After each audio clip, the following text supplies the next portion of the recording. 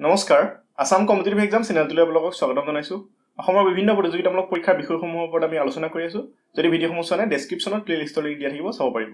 যদি আমাৰ চেনেলটোলৈ নতুনকৈ আহিছে বা ভিডিঅ'সমূহৰ পৰা উপকৃত হৈছে তেনে চেনেলটো সাবস্ক্ৰাইব কৰিব আৰু কাষত থকা বেল আইকনটো দবাই নটিফিকেশ্যন অল সিলেক্ট কৰিব যাতে আমি ভিডিঅ'সমূহ দিয়াৰ লগে লগে আপোনালোকে নটিফিকেশ্যন পায় আৰু ভিডিঅ'সমূহ চাব পাৰে আপোনালোকে বহুতেই নোটসমূহ বিচাৰি আছে মোক মই সকলো জায়গাতে নোটসমূহ শ্বেয়াৰ কৰিবলৈ অলপ দিগদাৰ হয় সেইকাৰণে মই এটা ৱেবছাইট খুলিছো এটো ব্লগ পোষ্টতে আছে আপোনালোকে হয়তো গুগলত সাৰ্চ কৰিলে ৱেবছাইটটো বিচাৰি নাপাব কাৰণ এসইউ ইমান মই ডেভেলপ কৰিব পৰা নাই যাতে প্ৰথমতে আহি যায় সাৰ্চ কৰিলে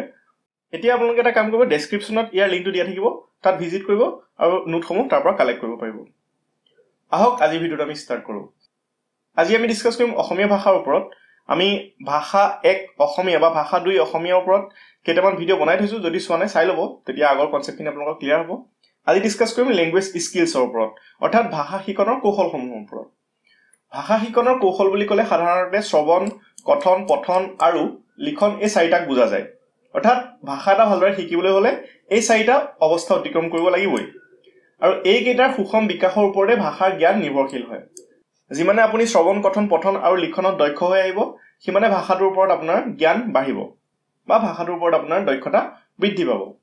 এইবিলাকক সাধাৰণতে ভাষাৰ কৌশল বুলি কোৱা হয় বা ল্যাঙ্গুৱেজ স্কিলছ বুলি কোৱা হয় আৰু এইবিলাকৰ প্ৰতিটোৰে এটা এটা নিজা বৈশিষ্ট্য আছে যেনেকৈ শ্ৰৱণৰ দ্বাৰা আপুনি এটা ভাষা বুজিব পাৰে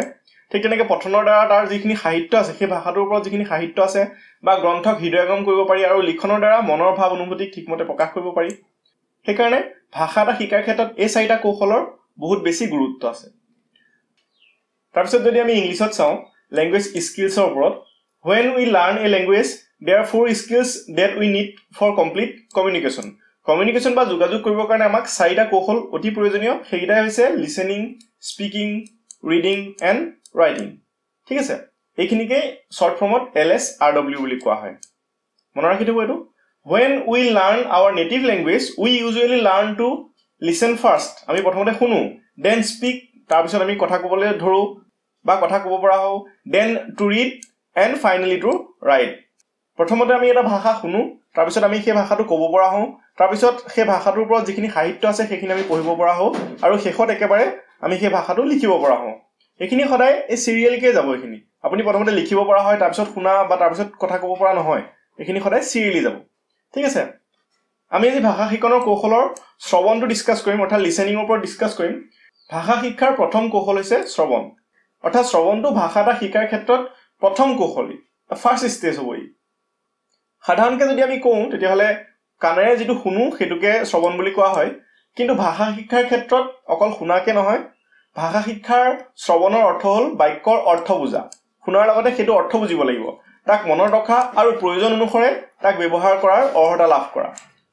ঠিক আছে ভাষা এটা শিক্ষাৰ ক্ষেত্ৰত যেতিয়া আমি শ্ৰৱণৰ কথাখিনি ডিসকাস কৰিম তেতিয়া ইনে সাধাৰণ অৰ্থত যদি কোৱা হয় তেতিয়াহলে শ্ৰৱণ মানে হৈছে শুনা কানেৰে শুনাটোকে শ্ৰৱণ বুলি কোৱা হয় কিন্তু ভাষা শিকনৰ ক্ষেত্ৰত শ্ৰৱণ মানে হৈছে এটা বাক্য শুনা বা এটা ভাষা শুনা আৰু যি ক'ব বিচাৰিছে তাৰ অৰ্থ বুজি পোৱা তাক মনত ৰখা আৰু প্ৰয়োজন অনুসৰে যেতিয়া প্ৰয়োজন হয় তেতিয়া তাক ব্যৱহাৰ কৰাৰ অৰ্হতা লাভ কৰা এই গুটেইখিনি একেলগ কৰি তাক শ্ৰৱণ বুলি কোৱা হয় শ্ৰৱণৰ দ্বাৰা সাধাৰণতে আমাৰ যিটো স্মৰণ শক্তি আছে হেতু বৃদ্ধি পায় সেইকাৰণে বিদ্যালয়সমূহত সাধাৰণতে শ্ৰুতলিপিৰ ব্যৱস্থা কৰা হয় শ্ৰুতলিপি কি হয় শুনি শুনি লিখাত সহায় কৰে শুনি কথা এটা শুনি পেলাই হেতু লিখিবলগীয়া হয় যিটোৱে শ্ৰৱণ শক্তি বৃদ্ধি কৰে আৰু শ্ৰৱণে বৃদ্ধি কৰে স্মৰণ শক্তি সেইকাৰণে শ্ৰুতলিপি ব্যৱহাৰে শিশুসকলক এই যিখিনি স্কিলছ আছে ভাষা শিকাৰ ক্ষেত্ৰত যিখিনি স্কিলছ আছে সেইখিনি ইমপ্ৰুভ কৰে ঠিক আছে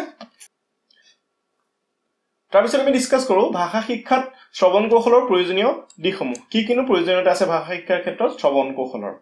ভাষা শিক্ষাৰ ক্ষেত্ৰত শ্ৰৱণৰ এক গুৰুত্বপূৰ্ণ ভূমিকা আছে মই ভূমিকাখিনি আগতে ডিসকাস কৰিছিলো তথাপি কথা শুনিলেহে বুধৰ জন্ম হয় আৰু শ্ৰৱণ শক্তি বাঢ়ে সেয়ে শুনাৰ সময়ত শিক্ষক বা অভিভাৱকে ভুল ত্ৰুটি ৰাখিব নালাগে সাধাৰণতে যেতিয়া শিশুসকলক পঢ়াই থকা হয় বা এজন শিক্ষাৰ্থীক যেতিয়া পঢ়াই থকা হয় তেতিয়া আমি ভুল ত্ৰুটি ৰাখি যদি পঢ়াও বা ভুল উচ্চাৰণ কৰি যদি পঢ়াও তেতিয়াহলে শিশুসকলৰ হেতু মনত ৰৈ যাব আৰু ভুল যদি বাক্য কোৱা হয় বা ভুল কিবা শব্দ যদি প্ৰয়োগ কৰা হয় বেয়া যদি শব্দ প্ৰয়োগ কৰা হয় তেতিয়াহলে হেতুৱে শিশুসকলক প্ৰভাৱিত কৰে শব্দৰ সঠিক উচ্চাৰণৰ ওপৰত গুৰুত্ব দিব লাগে আৰু শব্দবোৰৰ কোনখিনি জোৰ দিব লাগে বা নালাগে সেই বিষয়ে সচকিত হৈহে তেওঁলোকক কথাবোৰ শুনাব লাগে বাক্য এটা ব্যৱহাৰ কৰোঁতে সুৰৰ ওপৰতো গুৰুত্ব দিব লাগে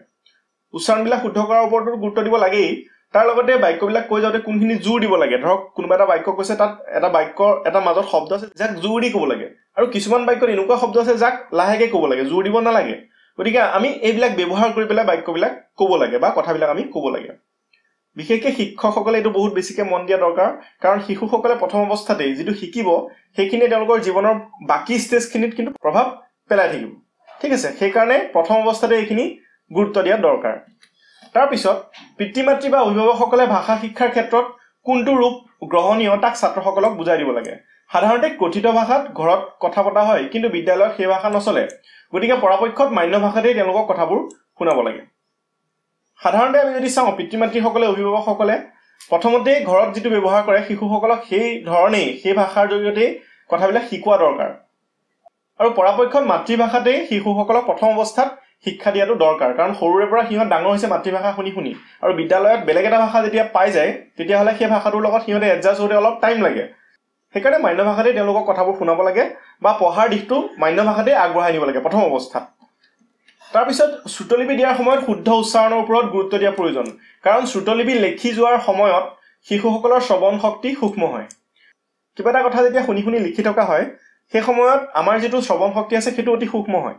সেইকাৰণে শ্ৰুতলিপি যেতিয়া দিয়া হয় প্ৰাথমিক পৰ্যায়ৰ যিটো বিদ্যালয় আছে প্ৰাথমিক পৰ্যায়ৰ বিদ্যালয়সমূহত শিশুসকলক শ্ৰুতলিপি দিয়াটো অতি দৰকাৰ আৰু সেই সময়ত শিক্ষকসকলে উচ্চাৰণৰ ওপৰতো গুৰুত্ব দিব লাগে যাতে শুদ্ধ উচ্চাৰণ তেওঁলোকে প্ৰয়োগ কৰে শ্ৰৱণৰ দ্বাৰা স্মৰণ শক্তি বাঢ়ে মইতো কৈছিলোৱে তাৰপিছত মাক দেউতাক বা অভিভাৱকে কথা পাতোতে এইটো কথা মনত ৰাখিব লাগে যাতে শিশুসকলৰ যিবিলাকে কথাবিলাক শুনি থাকে তেওঁলোকৰ চৰিত্ৰ গঠনত সহায় কৰিব পাৰে কাৰণ শিশুসকলে যিখিনি কথা শুনিব সেইখিনিয়ে তেওঁলোকৰ ভৱিষ্যত জীৱনতো প্ৰভাৱ পেলাব বেয়া কথা শুনিলে তেওঁলোকৰ মনতো বেয়া ভাৱ আহিব বা বেয়া কথা ক'বলৈ মন যাব সেইকাৰণে প্ৰথম অৱস্থাতেই সৰু অৱস্থাতেই মাক দেউতাক বা অভিভাৱকসকলে শিশুসকলৰ যাতে চৰিত্ৰ গঠনত সহায় কৰিব পাৰে তেনেধৰণৰ বাক্যসমূহ ব্যৱহাৰ কৰিব লাগে বা তেনেধৰণৰ কথাহে ঘৰত আলোচনা কৰিব লাগে বা কথা পাতোতেও এইবিলাক দিশ তেওঁলোকে মনত ৰখা দৰকাৰ তাৰপিছত যদি আমি চাওঁ পৰিৱেশৰ পৰাও শ্ৰৱণ শক্তিৰ বিকাশ হ'ব পাৰে শিশু এজনৰ শ্ৰৱণ শক্তিটো এটা পৰিৱেশৰ ওপৰতো ডিপেণ্ডেণ্ট হয় যেনে আপুনি উদাহৰণস্বৰূপে ল'ব পাৰে এটা শিশু ধৰি লওক এনেকুৱা এটা পৰিৱেশত আছে যাৰ ওচৰে পাজৰে কিছুমান হিন্দী ভাষা কোৱা লোক আছে এতিয়া তেওঁলোকে যিবিলাক ভাষা শুনিব হিন্দী ভাষাটো শুনি থাকিব সেই ভাষাটো শুনি শুনি তেওঁ আয়ত্ত কৰিব পৰা হৈ যায় ঠিক তেনেকৈ সৰু ল'ৰা ছোৱালীবিলাকে যিবিলাক কাৰ্টুন ফিল্ম চাই থাকে বা কাৰ্টুন চিৰিয়েল চাই থাকে হিন্দী ভাষাটো তেওঁলোকে লাহে লাহে আয়ত্ত কৰিব পৰা হৈ যায় সম্পূৰ্ণকৈ নোৱাৰিলেও দুই এটা শব্দ বা দুই এটা বাক্য তেওঁলোকে প্ৰয়োগ কৰিব পৰা হৈ যায় গতিকে এনেকুৱা এটা পৰিৱেশ দিয়াটো দৰকাৰ য'ত তেওঁলোকে ভাষাসমূহ শুদ্ধ ৰূপত শুনিবলৈ পায় হিন্দীয়ে শুনিছে বা ইংৰাজীয়ে শুনিছে যদি ভুল বাক্য বা ভুল শব্দ বা ভুল যদি ভাষা এটা শুনি থাকে তেতিয়াহ'লে সি শিশুটোৰ ওপৰত প্ৰভাৱ পেলাব গতিকে আমি এইটো কথাও মন দিয়া দৰকাৰ কাৰণ শিশু এজনৰ ভাষা এটাৰ বিকাশৰ ক্ষেত্ৰত পৰিৱেশটোও যিহেতু প্ৰভাৱ পেলায় কাৰণ সি শুনিব শুনি শুনি সেই ভাষাটো সি আয়ত্ত কৰিব পৰা হৈ যাব গতিকে আমি এই কথাও মনত ৰখা দৰকাৰ যাতে তেওঁলোকে যিটো পৰিৱেশত ডাঙৰ দীঘল হৈছে সেই পৰিৱেশত শুদ্ধ শব্দবিলাক বা শুদ্ধ বাক্যবিলাক ব্যৱহাৰ হয় ঠিক আছে এইখিনি আছিলে ভাষা শিক্ষণত শ্ৰৱণ কৌশলৰ প্ৰয়োজনীয়তা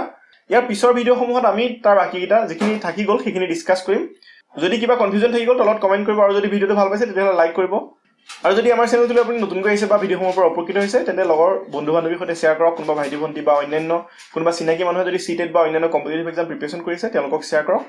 আপোনালোকে অকণমান সহায় সহযোগিতা কৰিলে মই উৎসাহিত হওঁ আজিলৈ ইমানেই পুনৰ লগ পোৱাৰ আশাৰে আজিলৈ বিদায় ধন্যবাদ